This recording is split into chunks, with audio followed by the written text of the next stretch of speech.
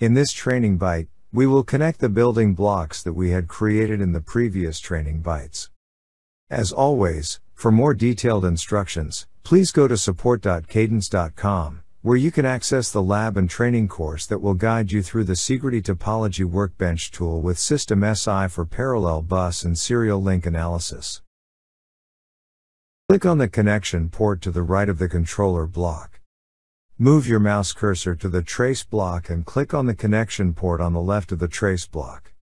Notice that the ground nets have already been connected for you. Click on the Auto Connect button of the connection definition form.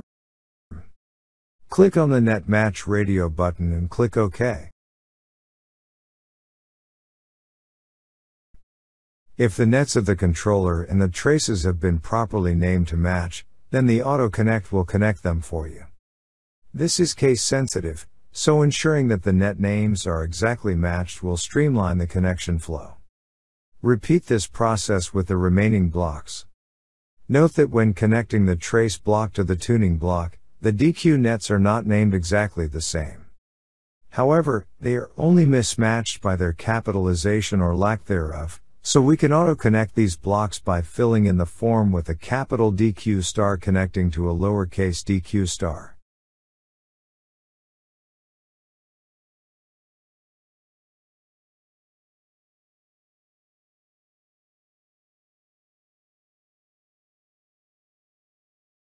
The tool will now automatically connect these nets. Also note that the strobe nets are mismatched between the trace block and tuning block.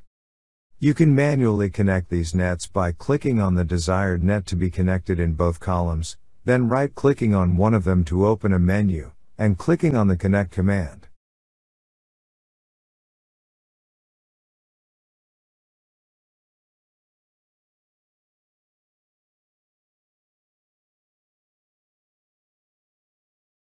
After connecting all of the blocks in the topology, you want to ensure that everything was connected properly.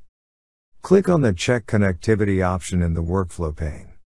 Click on the Check button to start the connectivity check.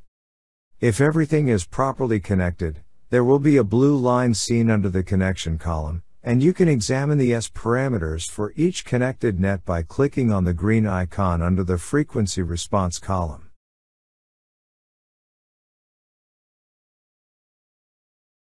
This concludes the connection of the blocks in our topology. Please refer to the additional training bytes in this channel to continue learning about the Security Topology Workbench tool with System SI.